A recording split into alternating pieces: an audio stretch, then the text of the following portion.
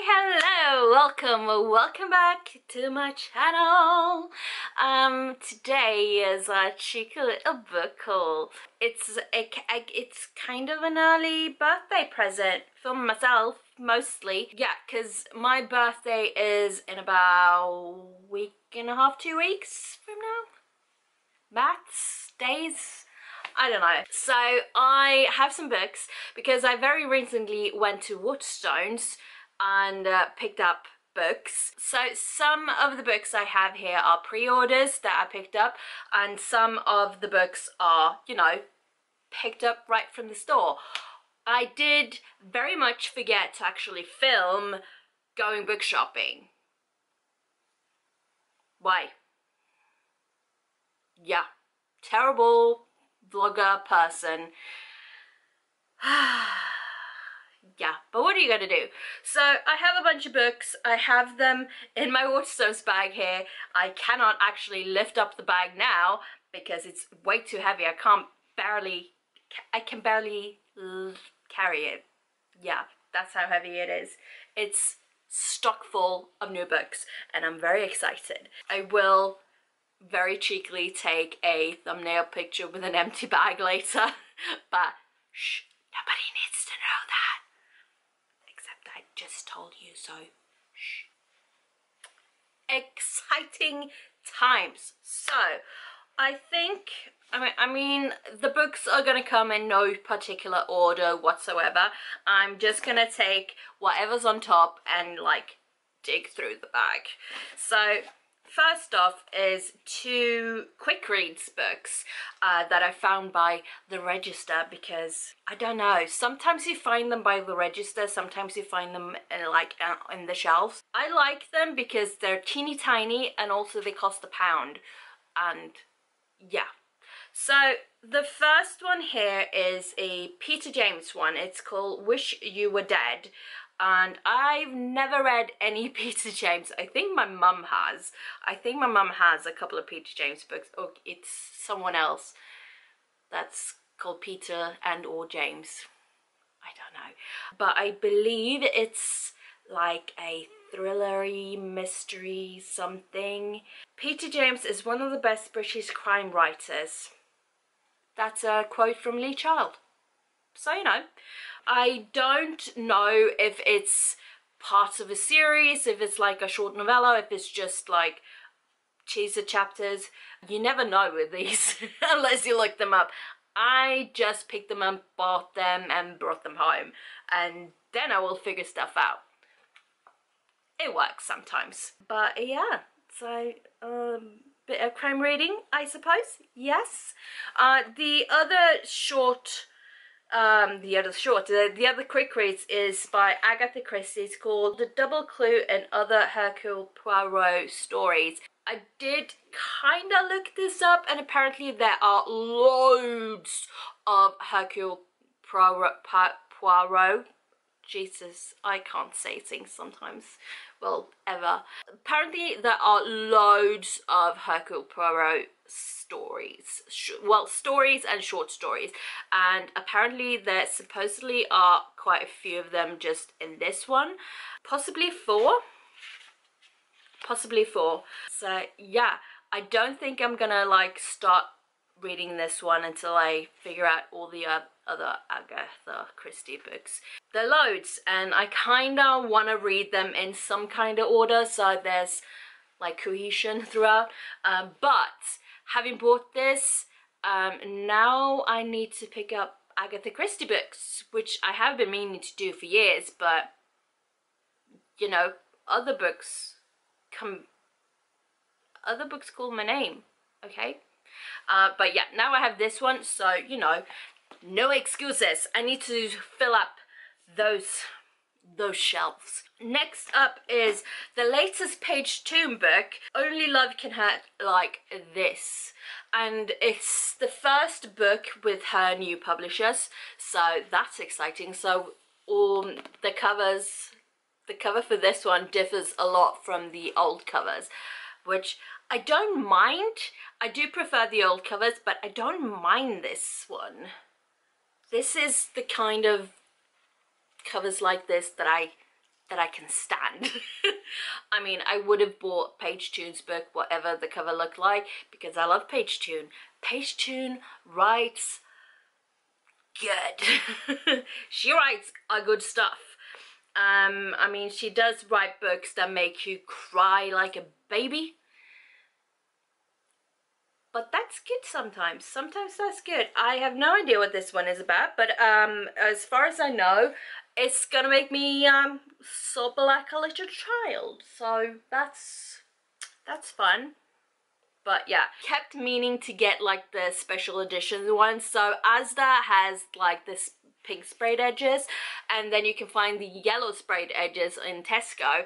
I did see the yellow sprayed edges one in Tesco, but I'd already picked this one up in Waterstones, so I was like, I do like it, but I think I wanted the pink ones more. But I never went to Asda. My mum went to Asda. Did she pick him up for me? No, I don't think she even looked for it. Naughty, naughty mummy. Whenever I feel like crying, I shall be picking this one up. Let's read some blurbs. Let's do that. When Ren realizes her fiancé is in love with someone else, she thinks her heart will never recover. On the other side of the world, Anders lost his wife 4 years ago and is still struggling to move on. Ren hopes that spending the summer with her dad and step-family on their farm in Indiana will help her to heal. There, amid the cornfields and fireflies, she and Anders cross paths and their worlds are turned upside down again. But Ren doesn't know that Anders is harboring a secret, and if he acts on any feelings he has for Ren, it will have serious fallout for everyone. Oh, Paige Toon, why you do me like this? So excited. I've been meaning to pick up this book for a while as well, and when I saw they still had the like limited edition ones, well, not limited edition, I don't think it's limited edition, maybe just special covers, I don't know, but it's Ninth House by Leigh Bardugo, and as you can see it has the gold black one, and it's not just the other one, which I'll put up a picture here, which is usually the cover you see. So I don't know what this is about either, funnily enough, but it's one I've been meaning to get to for some time. I don't know what I'm gonna do about the second book yet, because I bloody hate that cover. This cover. Why? Don't give me covers like this, because I'm gonna have to get it, but I don't want to look at it because it's a bleh. Let's read some blurbs, because let's just do that today. Welcome to the Ninth House. Galaxy Alex Stern, oh, okay, is the most unlikely member of Yale's freshman class, a dropout and the sole survivor of a horrific unsolved crime. Alex was hoping for a fresh start, but her free ride comes with a catch. She has been tasked with monitoring Yale's secret societies, notorious haunts of the rich and powerful. Now there's a dead girl on campus, and Alex is the only person willing to look deeper, because the societies are far more sinister and extraordinary than anyone ever imagined. They tamper with the forbidden magic, they raise the dead, and sometimes they prey on the living. That is a lot more than I actually knew about the book. Yale's Secret Societies rings a bell. I'm gonna have to figure out what to do about the second book before I start reading this one, but I have been wanting to read this for a good while, so moving on. I think these are both, yeah. So a while back now, I read Mythos by Stephen Fry, and it's Greek retelling, and I love me some Greek retelling. Well, not really Greek retelling, it's more like retelling the old myths in a more modern twist, modern way.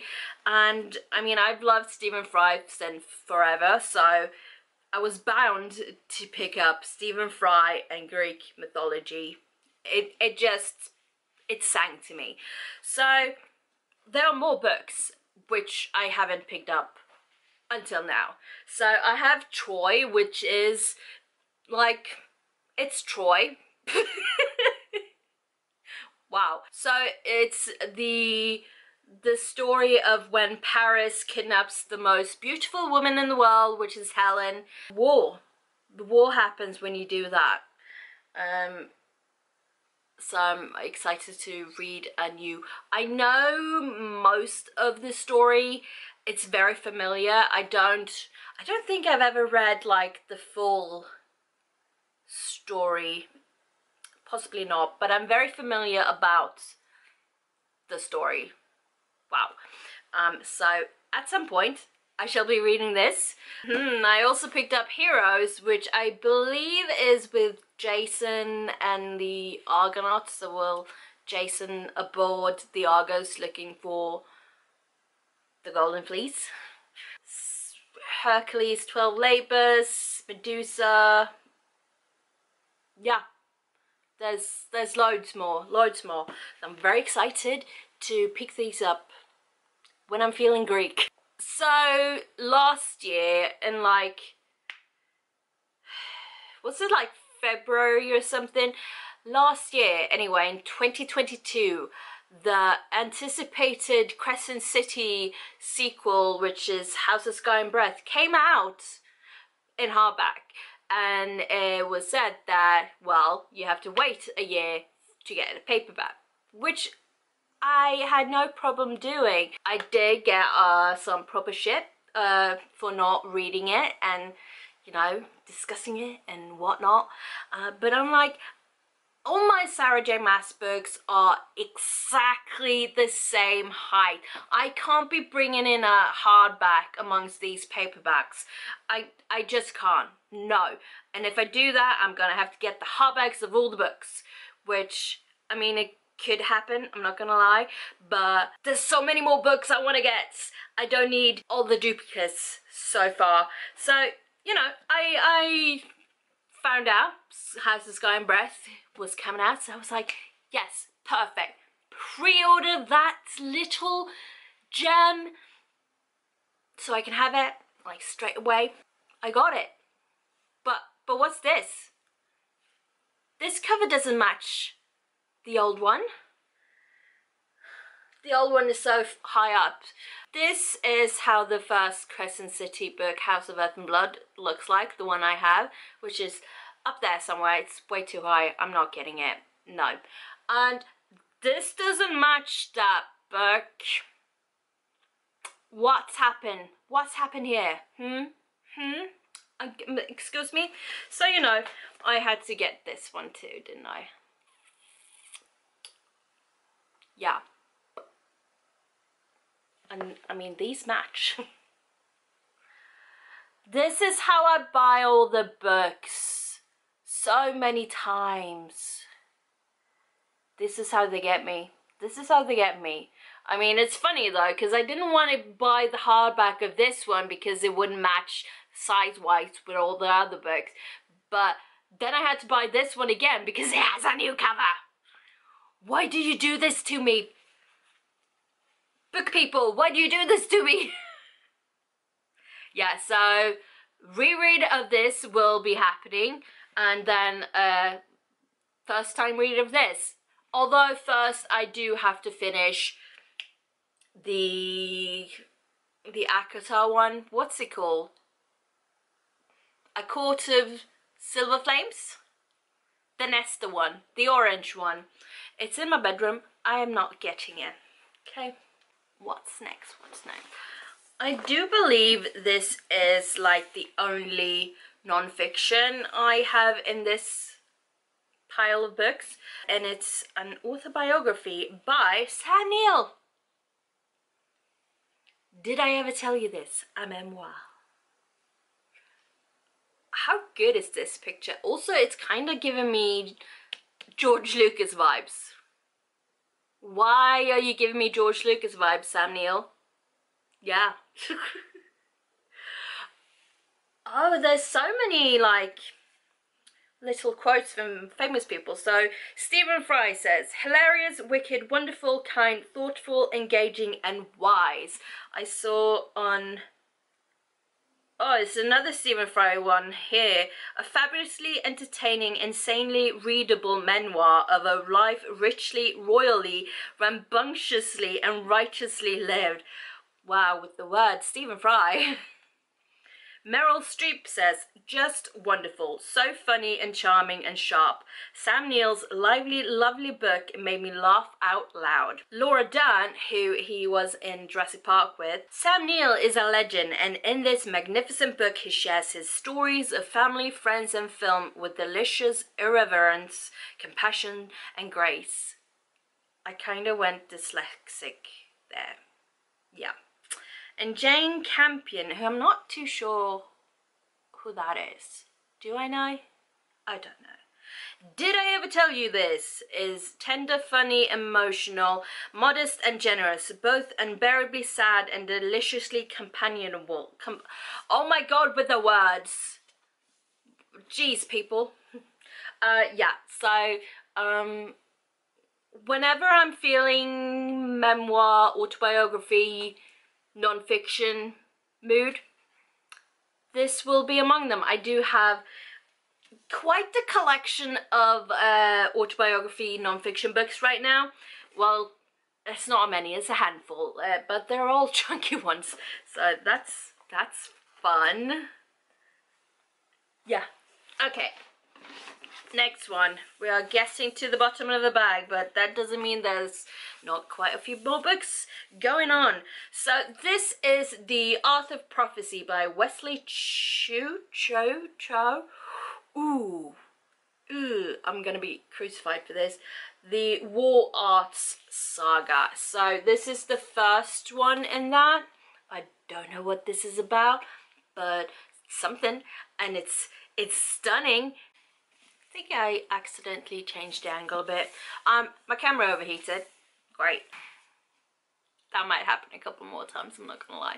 Anyway, I was on The Art of Prophecy, and I was like, just admiring the stunning, I mean, why, this is why I have no money. Oh, there's maps. There, oh no. So the naked hardback is just naked. But look at that. Oh. Do we have more? Do we have more? Is that the same or a different one? It's possibly the same. I think it's the same. Whoa. Ah, madness. Alright, let's read the blurb. Prophecies don't make heroes, they only choose them. Yeah. The prophecy is clear. Oh no. When Jean is the chosen one, born to defeat the immortal, eternal Khan and save the kingdom. The only problem is that the prophecy is wrong. I like this so far. Jean has been raised in splendor, trained by the best warriors, and celebrated before a single battle has been won. Well, that's just gonna give him a big head, isn't it? When the prophecy is proven to be incorrect, Jean still has to find a way to succeed, and maybe even become a hero in his own right. Good for you. To save the kingdom, an unlikely band of heroes rise. Oh no. Taishi? Oh no. Okay. An old grandmaster who swore her days of battle were over. Sally, a warrior re-evaluating her allegiances, and Kisame, an assassin with questionable values. Together, the four embark on a journey more wondrous than any prophecy could foresee. I'm sorry for the pronunciations of the names. I'm terrible at that. But yeah, ooh, I wonder how many there are going to be in this series.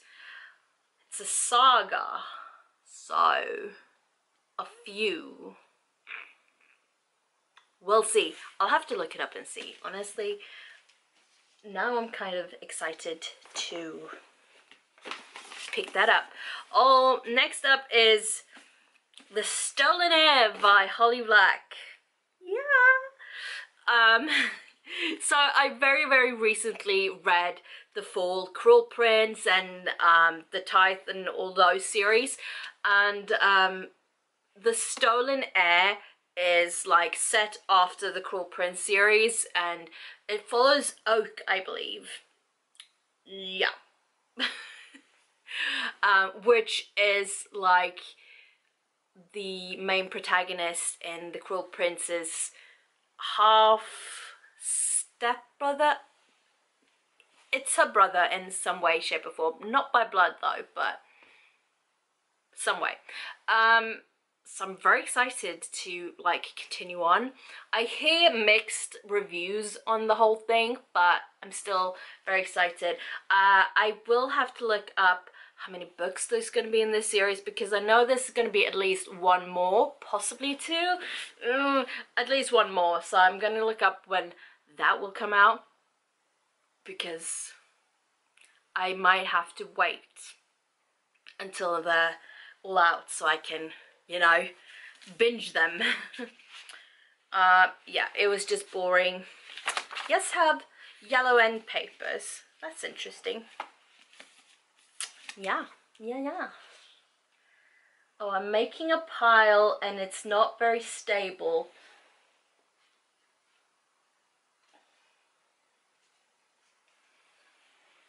I will definitely come to regret my life choices on that one, but yeah, okay. So what do we have? We have Atalanta by Jennifer Saint. Ooh, ah. Oh my goodness. Well, it's boring there, but ooh, look at those end papers. What do we have on the back? It's the same thing. Oh, that's how Jennifer Saint looks like. Cool. I did not know that. Did I? No, I don't think so. So, ooh.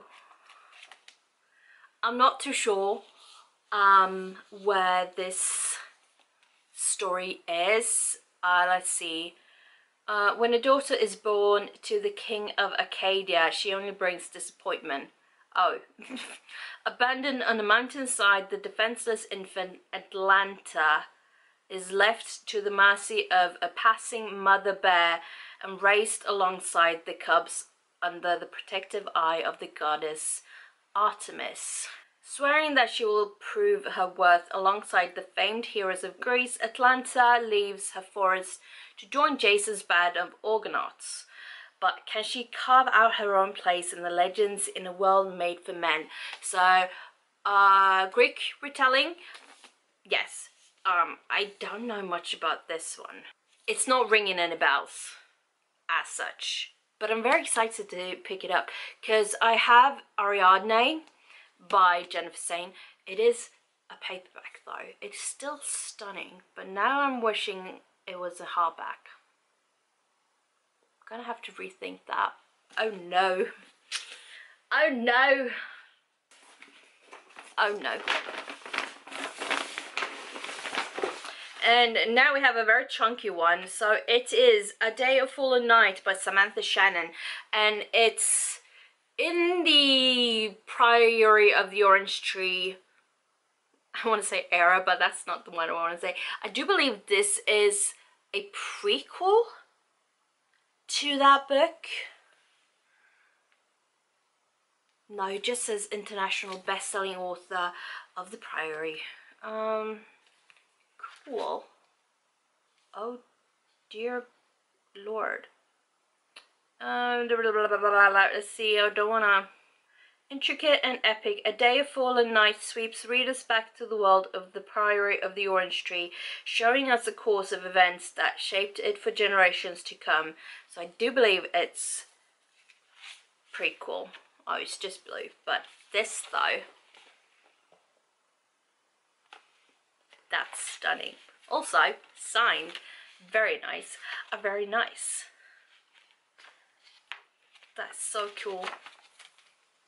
Do we have, it's the same on the back. It kind of looks like a map in a dragon. which is kind of funky. Ooh, ah. So yeah, a very, very chunky book. Ooh, do I dare push it on top of the rest ones? I'm gonna go for it. I'm going for it. Yeah.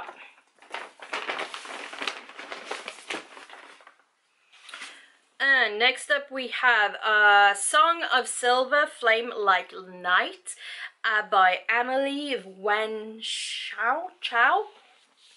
Sorry.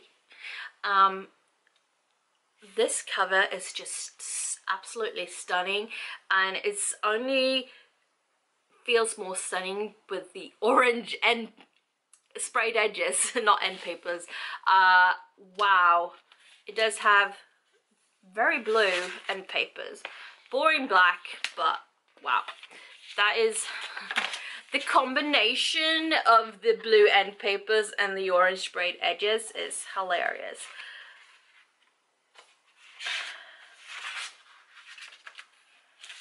Oh, I saw something here. It's signed by the author. Okay, where? Oh, that's her signature? Jeez, that's her signature. I would not have been able to tell, not gonna lie. Oh, she's also written the Blood Heir series. Blood Heir, Red Tigress and Crimson Rain. I'm gonna have to look her up, not gonna lie. I don't know what this is about, but I do see names on the back that I recognize. Let's read. In a fallen kingdom, one girl carries the key to discovering the secrets of her nation's past and unleashing the demons that sleep at its heart. Once, Lan had a different name. Now she goes by the one the Atlantean colonizers gave her. She spends her day scavenging for remnants of the past, for anything that might help her understand the strange mark burned into her arm by her mother in her last act before she died. Oh, that seems like a lot. Now, no one can see the mysterious mark until the night Zen appears at the tea house and saves her life. There's a tea house. Zen is a practitioner, one of the fabled magicians of the Last Kingdom, whose abilities were rumored to be drawn from the demons they communed with. Oh, okay. Magic believed to be long lost, magic to be hidden at all costs. Both Lan and Zen have secrets buried deep within. Fate has connected them, but their destiny remains unwritten. Both hold the power to liberate their land, and both hold the power to destroy the world. Oh my goodness. That was a lot more than I was expecting. I don't know. Somehow I was kind of expecting some fairy tale-esque story. Maybe it still is, but from that blurb, it might be a lot more. Oh, I'm so worried about that pile. Eep. What do we have? What do we have? We have In the Lives of Puppets by TJ Klune. So this is the Waterstones signed exclusive edition, and I have seen, I think, it's either Farrelly or Illumicate, one of them, have released a very stunning edition of this book. I thought this one was good, but wow. So this is what my copy looks like, and I mean, the intricacy of the sprayed edges, yes. Do I know what this book is about? No, I do not. So, oh, and that's the signature. Okay. Welcome to the heart of a peculiar forest and the beginning of an extraordinary journey. In a small home built into the branches of a tree live a human named Victor and 3 robots. Well, I didn't expect that. These are pleasantly sadistic nurse machine, a small vacuum desperate for love and attention, and a fatherly inventor android named Giovanni Lawson. Together they're a family, hidden and safe. Wow. Then Vic salvages an unfamiliar android labeled Hap. He learns that Hap and Geo share a dark past where they hunted humans. Oh my goodness. And Hap unwittingly gives away Geo's location before they know it. Before they know it, robots from Geo's former life arrive to capture and return the android to his old laboratory in the city of electric dreams. The rest of the unconventional family must travel across an unforgiving and otherworldly country to rescue Geo from decommissioning, or worse, reprogramming. Along the way, Vic must decide if he can handle his feelings for Hap, even if they come with strings attached. Oh my goodness. Well. Oh, inspired by The Adventures of Pinocchio. That makes the Giovanni one sense, yeah. And the Swiss Family Robinson. I'm not too familiar with the Swiss Family Robinson story per se, but yeah, okay. Interesting. I do still really like that one though. I'm so scared for that pile. Okay, next up we have One for My Enemy by Olivia Blake. Waterstones exclusive edition. I feel like that's the exclusive part. Oh my god. I like it. Oh, okay. We have some cheeky end papers here. Let's check the back one. Oh, it's different. Okay, hang on. Whoop. My hand is probably in the way of something. I don't know what this one is about either, so let's just go for it. I want to say it's a fantasy because of the drawings, but you know. In New York City, two rival witch families fight for the upper hand. Okay, the Antonova sisters are beautiful, cunning, and ruthless, and their mother, known only as Baba Yaga, is an elusive supplier of premium intoxicants. Their adversaries, the influential Fedorov brothers, serve their crime boss father, oh my, named Koschei? I don't know, the Deathless. His enterprise dominates the shadows of magical Manhattan. For 12 years, the families have maintained a fraught stalemate. Then everything is thrown into disarray. Bad blood carries them to the brink of disaster, even as fate draws together a brother and sister from either side. Yet the sibling still struggles for power, and internal conflicts could destroy each family from within. That is, if the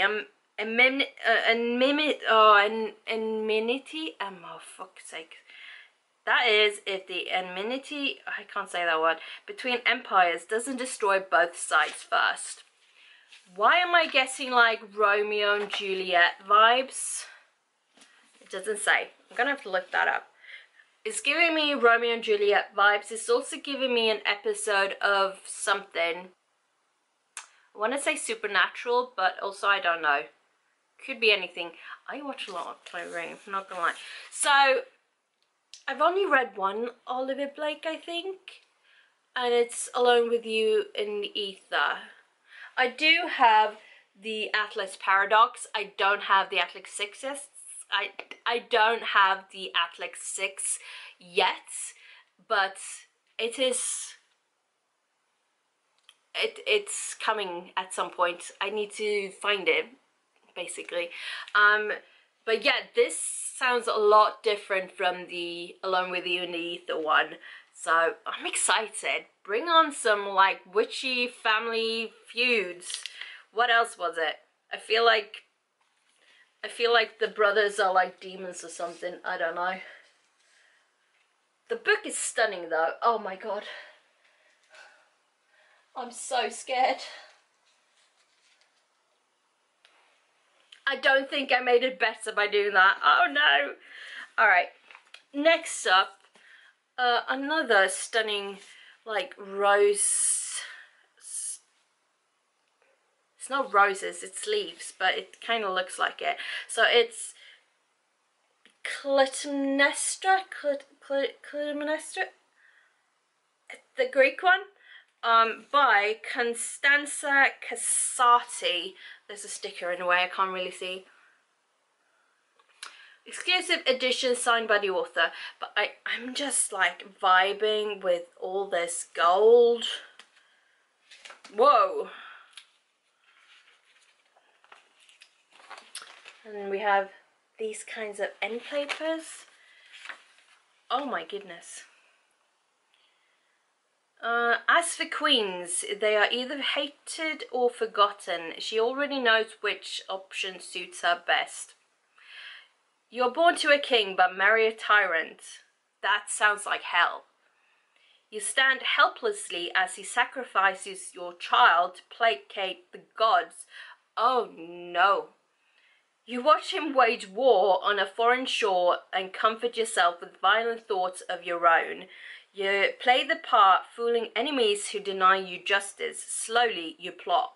You are this name. But when the husband who owns you returns in triumph, what then? Acceptance or vengeance? Infamy follows both.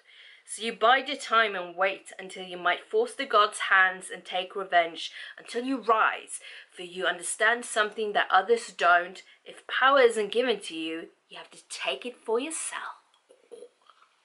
Yes. Set in the world of ancient Greece and told through the eyes of its greatest heroine, Clytemnestra, I can't say the words, the names, is a tale of power and prophecy, of hatred, love, and an unforgettable queen who fiercely dealt out death to those who wronged her. I mean, fair enough. Fair enough. Right, I think we only have 2 books left. So, and this one is The Adventures of Amina al-Sirafi by Shannon Chakraborty. Ooh, so I read, what's it called? Do we have a like cheat sheet? This is your Maas, that's the one. That didn't take me long at all. Oh, they have different ones. So I read that one. I still have some mixed feelings about that one, but I do want to continue on with the series so I can find out what happens. So, no spoilers. I don't care. I forget about spoilers. Anyway, so the end papers on the back for this one has this drawing. I do feel like, isn't this like the same as the front cover of another version? It has red sprayed edges, by the way, and the front has a map. I love these old maps. A pirate of infamy and one of the most storied and scandalous captains to ever sail the 7 seas. Okay. Amina al-Sirafi, don't come for me, has survived backstabbing rogues, vengeful merchant princes, several husbands, and one actual demon to retire peacefully with her family to a life of piety, motherhood, and absolutely nothing that hints of the supernatural. What? Okay. But when she's offered a job no bandit could refuse, she jumps at the chance for one final adventure with her old crew that will make her a legend and offers a fortune that will secure her and her family's future forever.